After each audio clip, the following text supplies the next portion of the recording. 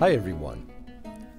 Oftentimes when we are considering the Desert Fathers, for instance, we think of that great movement that occurred in the Nitrian Desert as something where a number of fairly unsophisticated, though pious and uneducated people went into the desert to try and draw closer to God. And this is very true in many instances, perhaps even for most of those people that went into the desert. But it doesn't hold true completely, because there were some absolutely brilliant people that also rejected the world and headed into the desert. One of these, on February 4th, the Holy Orthodox Church celebrates as Isidore of Pelusium. Now, Isidore was someone who was raised in Alexandria to very well-to-do parents. He had all the things that anyone could possibly want growing up in a great city like that.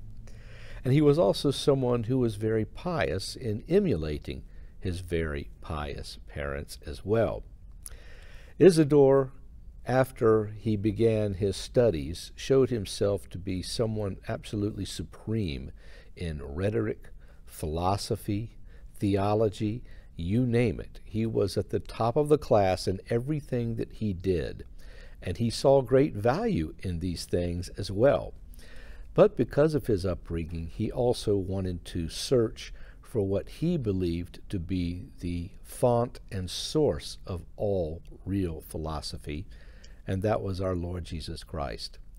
So when he became of age, he left and went into the region of Pelusium, which is about 125 miles outside of Alexandria.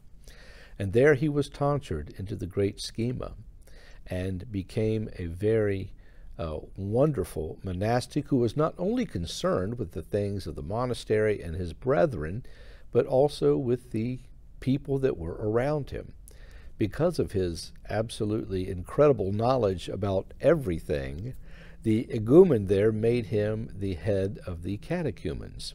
And so he instructed the catechumens in a way that we can only imagine considering his knowledge, and generally did everything he could as would befit a monk who was active in a monastery. His reputation grew, as such reputations always do. But unfortunately, at one point, another bishop came into the area, and this bishop was more inclined towards building great churches and things like this that was absolutely corrupting to the very nature of the priesthood, because Isidore himself had been ordained a priest not long before.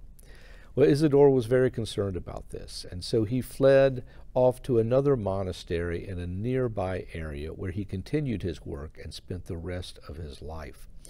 Now, we are fortunate in that he wrote on many things. Again, dogmatics, philosophy, rhetoric, civil matters, you name it, he wrote about it, and there's over 3,000 pages of his work in this regard. He also wrote many letters to many people. In fact, we have over 2,000 of these letters. And Isidore was in no way a respecter of persons or opinions or offices in terms of whom he contacted. When local governments were doing things that he thought impeded upon the freedom of the people, he would write to them and remind them of their duties before God. When slaves came to him because of fear of their masters, he would intercede with the masters for them and ask that their freedom be granted. He was someone who was everywhere, to every person, someone who could be relied upon and who knew what he was talking about. In fact, his greatness is, in this regard, even comes to the point of when there was a very difficult situation regarding Patriarch Cyril of Alexandria. Now, Patriarch Cyril is, of course, one of the greatest saints of the church, also who left many, many important writings behind him. He was also someone who was the one who helped defeat the Nestorians at the Council of Ephesus in 432 and 433. Well, Patriarch Cyril of Alexandria was also the nephew of Patriarch Theophilus. Now, Patriarch Theophilus, unfortunately, is one of the ones who was very upset with St. John Chrysostom, and in fact, under whose reign St. John Chrysostom was exiled and met his ultimate demise. For Isidore, St. John Chrysostom was the be-all and end-all of virtually everything spiritual or regarding the Scriptures, which St. Isidore also knew very, very well. And so St. Cyril, who was known to be, quite frankly, a bit of a hothead in many instances, was also someone who was very much against St. John Chrysostom, because he believed the things that were brought against John Chrysostom were true, but he did this also because he was the nephew of Patriarch Theophilus. Well, St. Cyril also considered St. Isidore to be a father in Christ to him. They knew each other very well and, in fact, were related.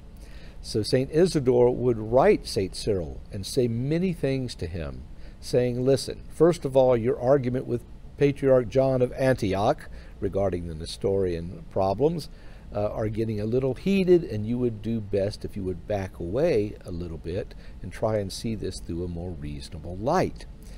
He also went after St. Cyril for his persecution of St. John, even though St. John had reposed. And after many letters, when he pointed out many, many things to St. Cyril about the beauties of the teachings of St. John and how he was innocent in all things, St. Cyril actually had a vision which ended all of this for him, and he became a very important defender of St. John Chrysostom. Such are the effects of one holy soul learning to love the Lord and to do all things possible in this life for his sake. Because even though he was a simple priest, and even though he did have a very, very wealthy family, and he turned away from all the wealth that they had for the sake of his monastic efforts, he was someone who did not back down, but chose to use those connections that he had, not for his own sake, but for the sake of the church. And in the end, that's exactly what happened. St. Isidore of Pelusium lived to be a ripe old age, dying in the year 450. So he was caught up in the midst of not only the Nestorian heresy, but the heresy of Evtyches and Monophysitism and all the trouble that that brought to the church. He was firmly orthodox, solidly dogmatic, and loved even those that he disagreed with, and particularly St. Cyril of Alexandria, whom he did not stop persuading to see St. John Chrysostom in a different light, in the truth of what the Lord had proclaimed about St. John. This all came to pass. And so, because of St. Isidore, he stands as a bright light in the midst of what was a very confused and rugged time for the church. By his holy prayers, and by the prayers of St. John Chrysostom, and by the prayers of St. Cyril of Alexandria, may we also approach all things in the truth and light of our Lord Jesus Christ. Bye-bye.